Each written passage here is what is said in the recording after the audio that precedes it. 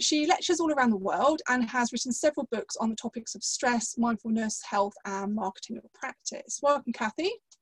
Thanks for having me, Sarah. I appreciate it.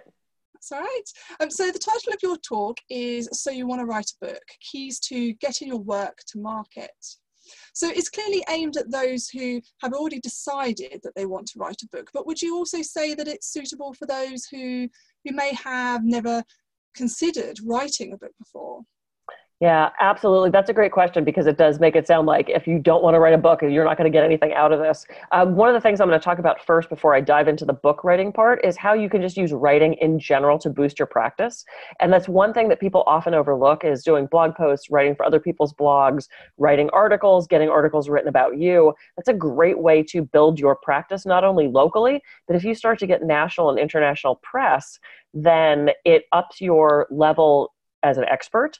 People look at you more as, oh, well, this guy obviously knows what he's talking about because he's had all these articles written about him, blah, blah, blah, blah. And then you can link back those articles to your website, because we should all have a website. And then you get this whole, great Google listings and all this stuff. So writing in general, I'm going to cover first. So even if you don't necessarily have a book pouring out of you at this moment, by the end, you might want to. Excellent, that's good. And you've written and published 7 books and have another in the pipeline. Yep. So what's inspired you to start writing books? Yeah, it honestly started out as the reach more people thing. I had my massage practice here in Santa Barbara, and I had read an article about how writing articles can boost your practice. So I was like, okay, let's try that. So I wrote an article for a local paper, and they ended up making that the cover story. And I got so much attention just from sharing. And it was something simple like, here are 10 different massage techniques that people weren't so sure about. And same thing with hypnosis. I mean, there's so many misconceptions and myths about hypnosis. Writing a simple article like that is a great way to start. And then I started writing more and more articles, and I was in school at the time, so I had projects. And I had mentioned to a speaker that I wanted to do more speaking. And they said, oh, well, you have a book, right? And I said, well, no. I said, I wanted to be a speaker. And they said, you need a book. I went, oh. Because at the time, I didn't really want to write a book. I was happy writing the articles. Like, I'd never thought to sit down and write an entire book because it seemed so, oh my God, how do you write an entire book? And then I realized I've been writing for years. I had the contents for a book. I just had to reorganize it. And so that's how my first one was born. It was born out of that need to reach, that want to reach more people, that need to have a book for the profession that I wanted. And it came out of all those pieces that I had already written. So that's one of the things that I'll share in the class is, you don't necessarily have to reinvent the wheel. You probably have other things that you've written that you can convert into a book. So that's how it began. And then it's sort of like getting a tattoo. Like once you have one, you're like, oh, I can't wait to write the next one. So yeah, I'm sort of addicted now. So I'm working on my 8th one, which should be done any day now. Excellent. And that's a really good point that you have there with regards to, if you're already writing content, then you're kind of already halfway there. Mm-hmm. That I'm guessing is a less daunting kind of start to writing a book. Yeah, and there's so many people also, because so many people blog now. Well, take the contents from your blog and make that your book. Or if you're writing articles, and I had school projects that I thought, oh my goodness, this will be perfect in there. And when I thought I had to write a book, I literally had this idea for a book. It's still in my head. I might do it at some point. But I gathered all this research, and I filled my living room full of all this stuff. And my husband went, so how long is this going to be here? I said, I don't know. How long does it take to write a book? And he's like, hopefully sooner than you think, because it literally was just filled with crap, which, drove him crazy. And then I realized, I literally had this revelation during a massage with a client. I just almost sort of had this download of, you have content. What do you do? And I went, I literally kind of went, oh my God, halfway through this woman's session. It was kind of funny. But yeah, and the rest of my books have been, one was based on my dissertation. So I already had that written. And then the second version of that was a different spin on the dissertation. So it's like, don't reinvent the wheel. It's not actually as hard as we make it out to be sometimes, as, isn't life. Yeah. So how did your experience with your most recent book differ to that of your first? Yeah, it was the most recent one, the most recent full-length book that I wrote is called Journey of Healing. And it's a combo of my story along with the science and the medical stuff as well. So Okay. I kind of describe it as it's an autobiography meets textbook. Excuse me. So you're going to learn stuff from it, but there's also personal stories thrown in. And that was actually really hard to write. I found when I was speaking, I would share personal stories to make my point of the lessons that I was teaching. And so many people were more into my stories. They'd like, oh, I just want to hear you tell stories. Can you just sit around and tell stories? I'm like, yeah, no one's going to pay me to sit around and tell stories. So sure. And then as I was writing this book, I thought, I want to put some of these stories in. So it's a very personal book. I talk about how I was bullied as a kid. I talk about my mother's death. I talk about ending of a relationship and ending of a job, thrown in with all this health stuff too. And all of these stories lead to a lesson. It's not just me just telling stories for the sake of telling stories.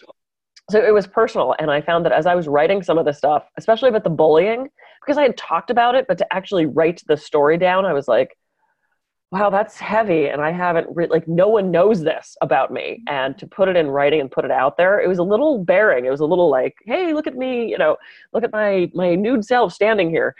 So that was interesting. That was a different experience. And I started that one from scratch. I didn't pull a lot of other work to build that one.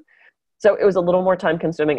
It's a larger book, but I love it. It's my favorite book because it's me. It's mine, probably my bestseller too, next to my stress book, though the marketing book does well too, but that's fun.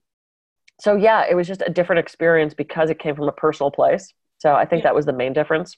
And then taking that to a traditional publisher, because two of my books have been traditionally published. So that was different as well. Having to actually answer to somebody was a little bit different. And it was kind of like, well, but this is the way I want to do it. So that was a change as well. The only child in me was like stomping their feet and saying, I want to do it my way. And you don't always get to. So that's cool. It's about compromise on that. Sure, yeah. So you'll be drawing on your own personal experience of writing and publishing your own book within the presentation?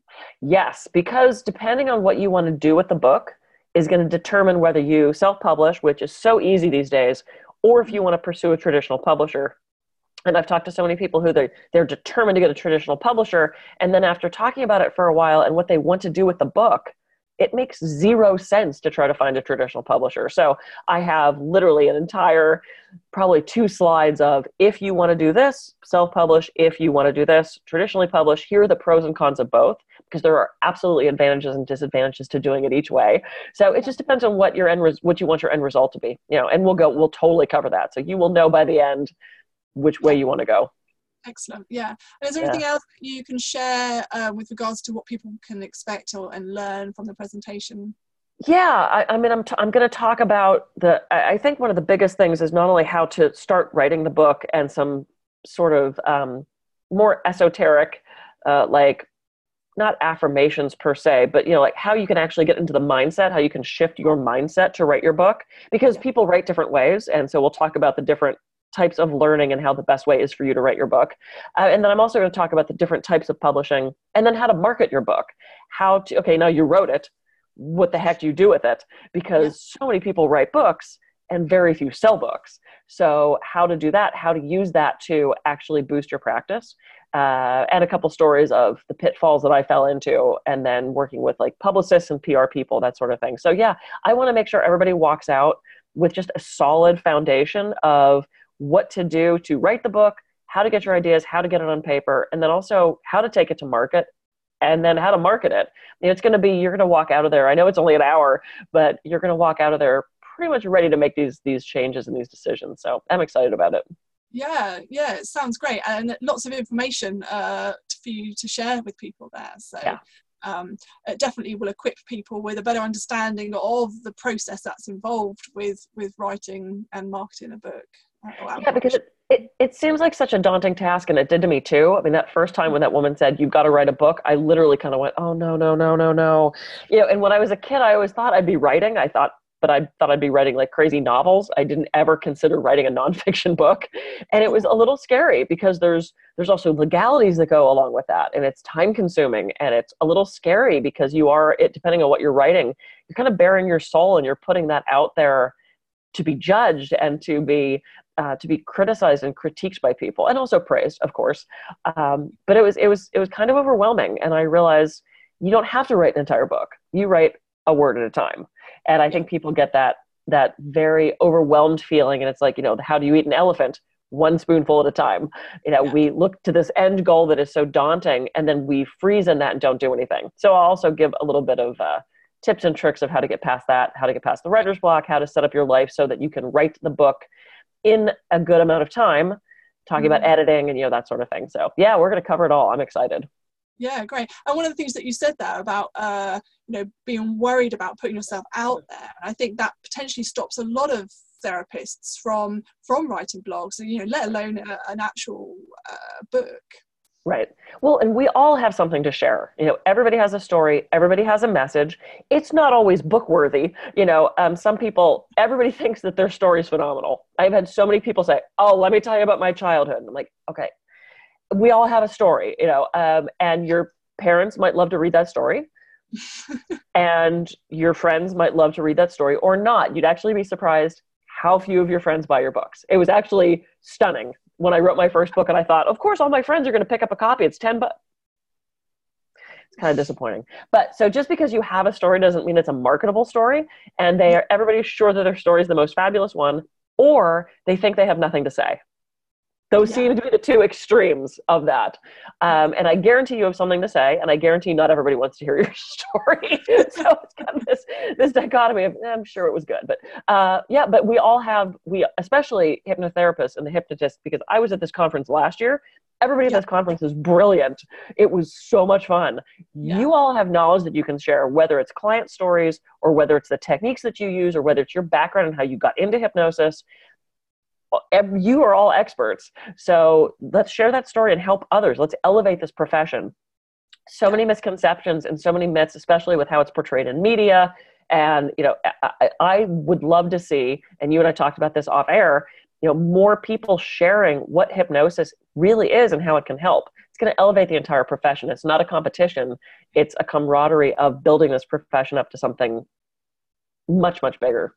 Yeah, I just think that it would be great to see more high quality hypnotherapy books out there, because I think that, there are books out there, but I think, we need to raise the standard of them, definitely. Not only books that are available for other hypnotherapists to read and learn and develop their knowledge, but also for general public as well.